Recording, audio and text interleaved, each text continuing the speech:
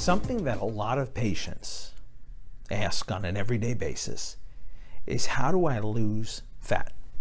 How do I get thin? How do I get lean, fit, healthy? Well, the only way you really have long-lasting change, positive change, get leaner, less fat, reduce the belly fat or the love handles, get healthy, is to avoid gimmicks, junk science, things that are, I call them get rich quick schemes. And you see them all the time. B12 shots. They have value, but I don't believe they play that big of a role for weight loss. HCG, the hormone that pregnant women secrete, shoddy science, okay? Hypnotism, acupuncture, they're all valuable, but for weight loss, minimal improvement. But I'll tell you what does work, education.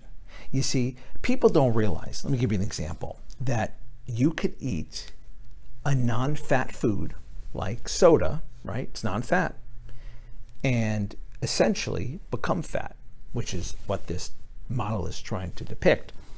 You see, this is a pound of fat, and you don't need to eat fat to get fat. Think about that. You don't need to eat fat to get fat. If you look at most labels, deceptive and misleading labels, they will show something like marshmallows, fat-free, but full of sugar.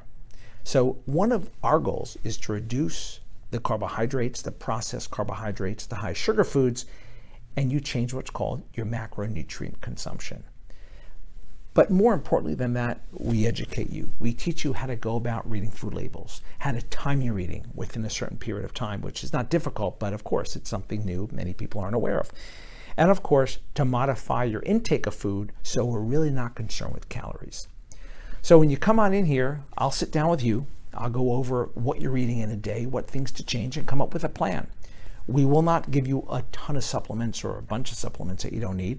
We're certainly not going to give you meals. I want you to eat the meals on your own, prepare them, buy them, take ownership.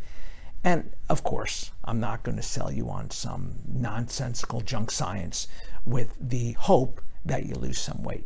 And I'm not going to put you on a very low calorie diet. That won't work in the long run anyway. So as always, it's never easy. It's always worth it. I hope to see you soon.